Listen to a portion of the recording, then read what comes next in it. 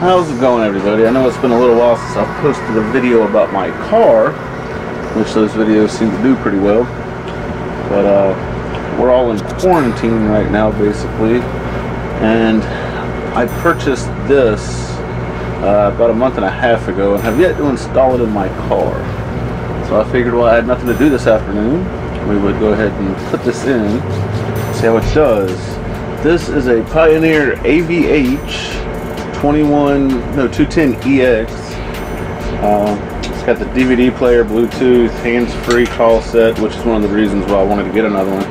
But I've been wanting to put a touchscreen in my car for a little while. The other radio has done well. It doesn't have a CD-DVD player in it, but I don't really use that anyway.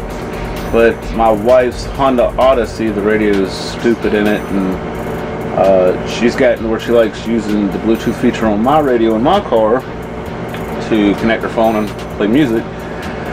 So I told her I would put the radio in my car in her car, and I was going to get a new one. So we're going to go out there and start this process. The only thing I don't have right now is the dash kit for it. I have the wiring harness from the other radio. I'm going to see how well it fits in the hole that's already there, and if I need to, I will purchase a actual dash kit at a later time. So here we go.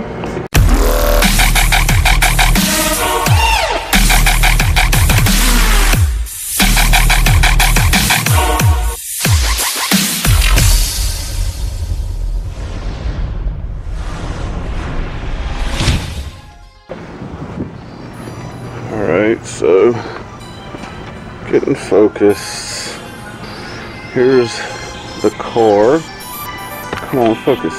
There we go. I got my Ecto-1 tag on it finally. I just right before quarantine had to go put 4 new tires on it. I was going to put some 22-inch rims on there, but the tire size was wrong, so I just kept the stock tires for now. So anyway, what we're gonna do, excuse the mess, my wife's been driving my car lately because her Honda Odyssey has a problem with the, I don't know, beeping noise gets in my ribs.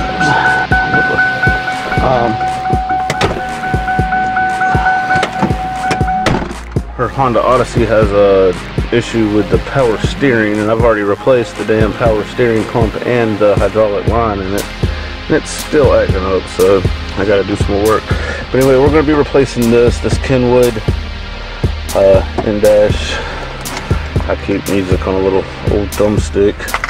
But yeah, we're gonna put the Pioneer into here. And this is gonna be mainly focused on after it's installed. If I needed a dash kit and the setup part of it, not me the journey of installing the actual thing. So I'm going to cut here, and if I run into something I think is pertinent, I will say something. If not, then maybe this will cut to it actually being in. So we will see. Alright, so I never expected this, but the same harness that came with the Kenwood, which I have back here, actually fit the Pioneer. Because I didn't even have to do anything with the wiring.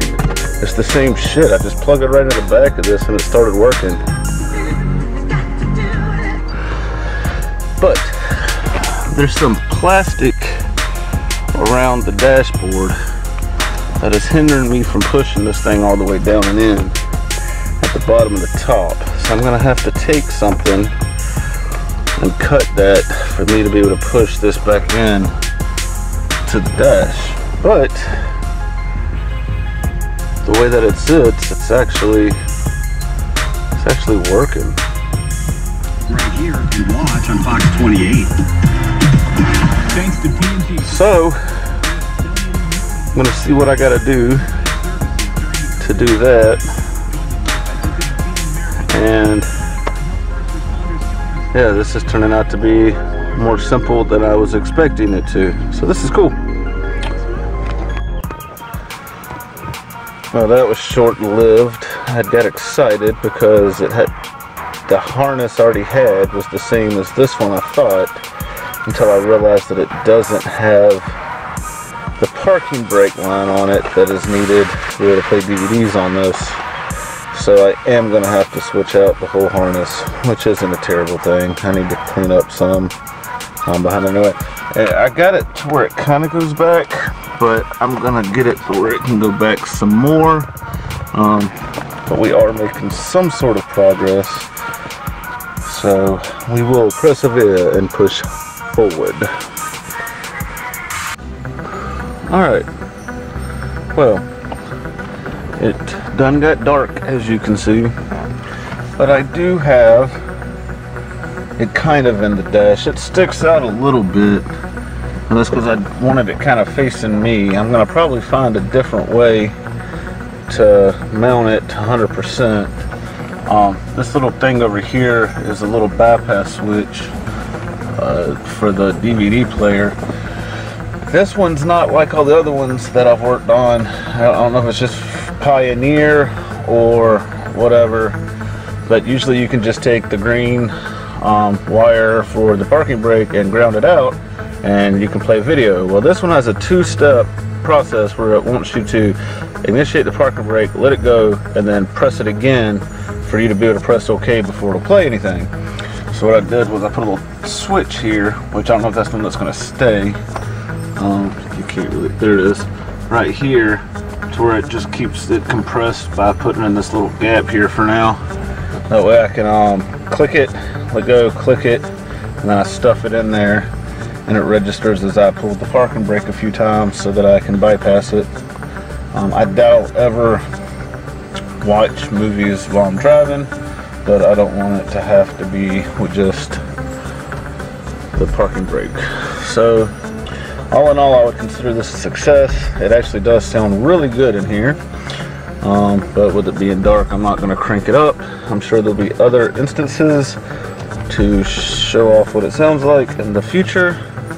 But yes, the DVD's working, everything's working like it's supposed to. I've got to learn some things and figure some other little things out, but yes, we are in here. So have a good one, and I'll catch you in the next one.